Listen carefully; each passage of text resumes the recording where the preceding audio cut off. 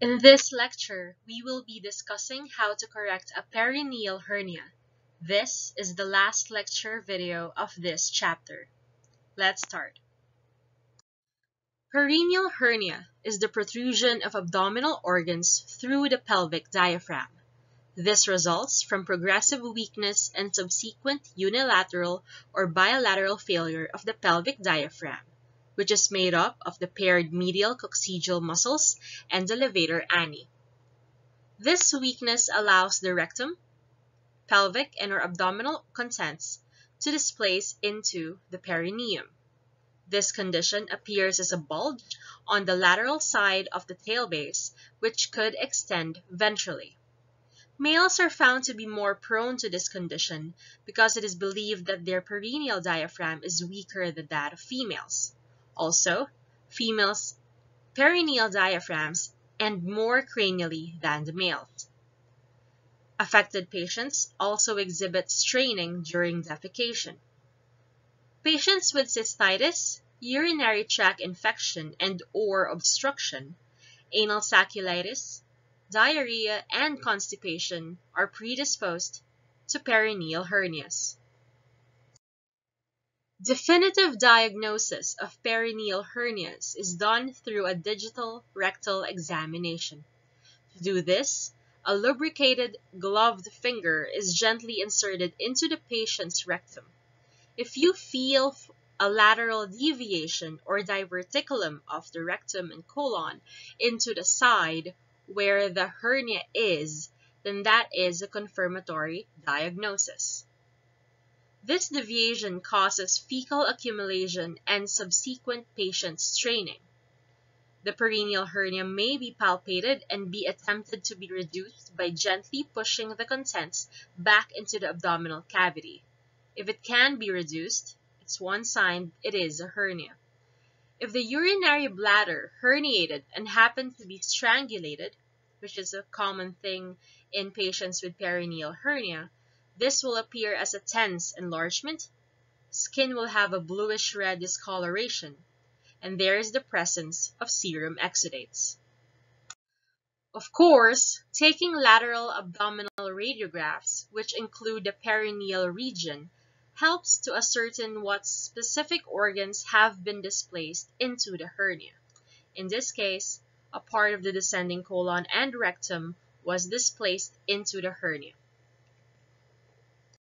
This radiograph is showing the herniated urinary bladder that is seen here with the dog catheterized. So again, the importance of your diagnostic imaging in finding out what are the organs and structures that could be inside that hernia or that could be strangulated by the hernial ring would be best seen with the diagnostic imaging, just to emphasize its importance. The patient may be positioned on its ventral recumbency with a tail extended and secured upwards to visualize the surgical site. The table may be tilted up with its backside up to elevate the caudal part of the body. Some have also chosen to place the patient on its dorsal recumbency with the legs hyperextended cranially to tilt the perineal area upward. Bottom line, in regards of the decision as to what position the patient will be, it's up to the surgeon. Since the anal region is very close to the surgical site, it is sealed with a purse string suture to prevent any contamination of the surgical site. Reminder, do not forget to remove this suture after the surgery.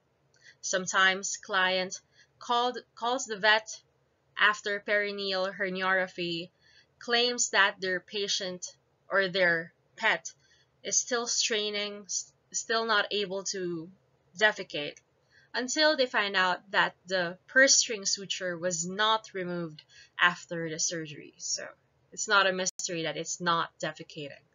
Its anus is literally sealed shut. So do not forget that. The goal of a perineal herniorraphy is to reconstruct the pelvic diaphragm and replace the herniated contents back to the abdominal cavity. So, how to start this? A curvilinear incision is made cranial to the coccygeal muscles, curving over the hernial bulge, 1 to 2 centimeters lateral to the anus. Be prepared for bleeding and address this through gentle pressure and cautery. Undermine through the subcutaneous tissue and fat. While doing this, you need to identify the herniated contents and dissect them from their fibrous attachments, if present. This is a very careful procedure since some fibrous attachments tend to be very tough, and if we try to remove them, it could tear through the serosa of the organs. Check the viability and the signs of these organs. Check for signs of congestion and necrosis. Once you're sure that they are viable, you could put them back into the abdomen. Pack the defect or the existing hole with a moistened sponge during apposition. Identify the muscles that hold the pelvic diaphragm and try to oppose them. If the herniation happens suddenly or acutely, these muscles can be opposed. Use a simple interrupted pattern with a non-absorbable suture to reconstruct these muscles. However, it is common that the cause of a perineal hernia is because of the muscles of the pelvic diaphragm weakening. It is not unusual to notice that these muscles, even if you are able to identify them, are atrophied already and cannot be opposed relative to the size of the defect. May it be a chronic presentation or acute presentation, you have to try to identify the muscles that originally made up this pelvic diaphragm. Remember, the muscles that are comprising the pelvic diaphragm. After you have replaced the organs back into the abdominal cavity, you are now assessing the area that you need to reconstruct. And what if that defect is this big? Remember, you are doing this herniorraphy to seal that hole shut. Originally, if the muscles that are originally in this area, if they could be identified and opposed together with minimal tension, then your problem is solved. But most of the time, the muscles around it are atrophied and you will not be able to identify them. And even if you do, they are not in a good condition to hold this hole closed. This is where we use a surgical mesh. Surgical mesh can be made from absorbable material or a non-absorbable suture material. Basically, it's a net. It will serve as the pelvic diaphragm in cases when the muscles cannot be opposed. It is fit around the hole and secured around this defect with simple interrupted sutures. This mesh is meant to take up the responsibility of the muscle. So it needs to be securely fastened or sutured around the defect, because this will dictate if your herniorraphy will be successful or not. This will dictate if you will have a recurrence of the hernia or not. The subcutaneous layer is then closed with a simple continuous pattern using an absorbable suture. The skin may be closed with the usual options. It is up to you. You have to consider the skin tension around that area. You have to consider that originally that area is expanded and has loose skin in some point. So you have to consider those factors in choosing how you close the skin. A cold compress is recommended for the first 2 to 3 days post-op to minimize the inflammation and hemorrhage in that area. Stool softeners are prescribed for 1 to 2 months post-surgery But of course, if you notice in your follow-ups that the animal is defecating normal already, then you may stop the stool softeners. Some would even consider a diet change for a wet diet with highly digestible nutrients, just so that the resultant feces would not be as hard.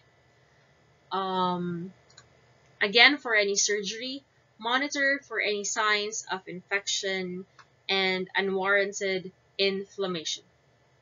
So, that was quite a lengthy discussion on the surgeries of the abdominal cavity. We're up to 10 lecture videos. And I'm happy to report that this is the last lecture video for the 4th chapter. But before we finish, I have attached a video of perineal herniorraphy. Make sure to watch it. Compile your questions about this chapter and let me know through a PM or an email. Thank you and see you in chapter 5.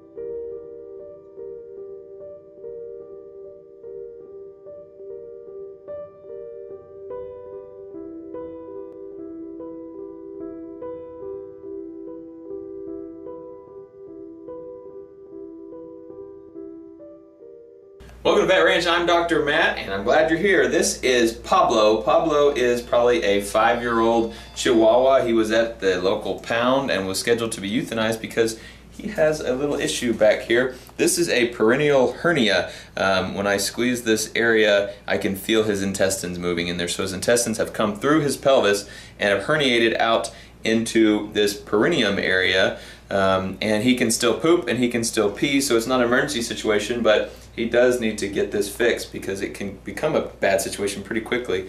He also has a little cut over here on this leg.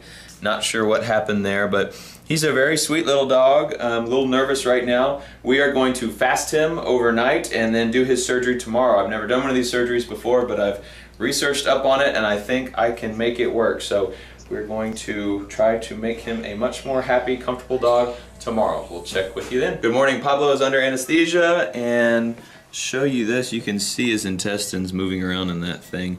We're going to get him prepped for surgery and get started. Have him all scrubbed up, and you can see how bruised this skin is, and that's why he's been so painful back there.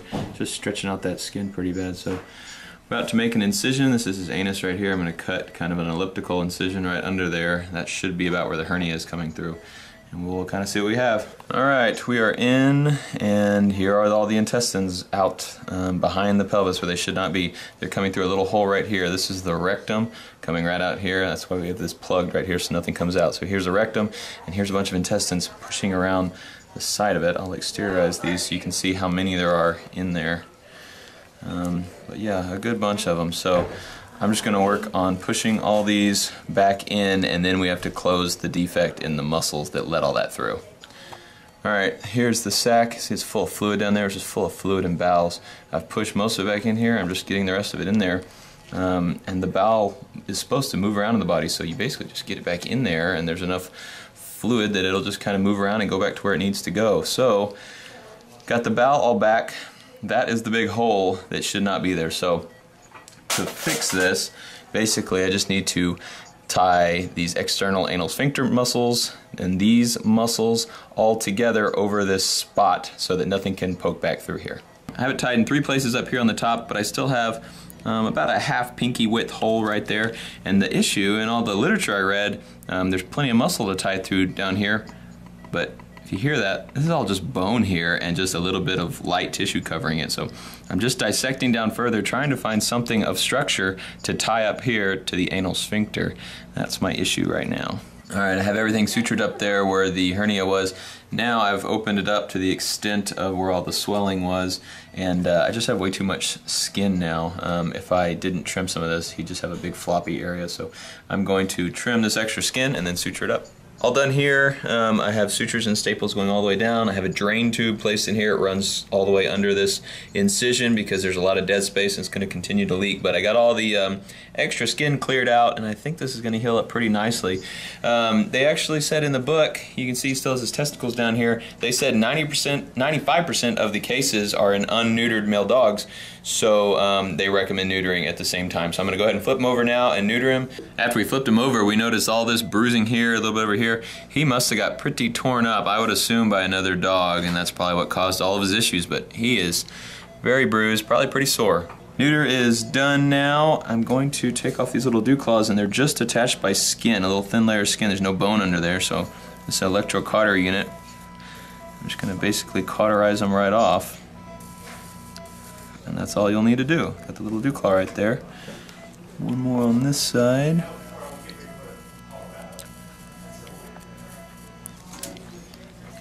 That's it. I'll wake him up. Alright, it's day after surgery. Pablo is doing well. His drain tube really isn't draining as much as I thought it would, which is good. The incision all looks good, and he seems to be in not too much pain today. He's just very nervous. This will probably be our last video with him. We're going to send him with a foster so that he can heal up there because he's kind of nervous in our kennel. So anyway, we're probably not going to see Pablo again for an update video, but thanks for supporting Vet Ranch. All of his procedure was paid for by donations from our YouTube viewers. So thanks for watching. See you next time. See you in our next chapter. Thanks, guys.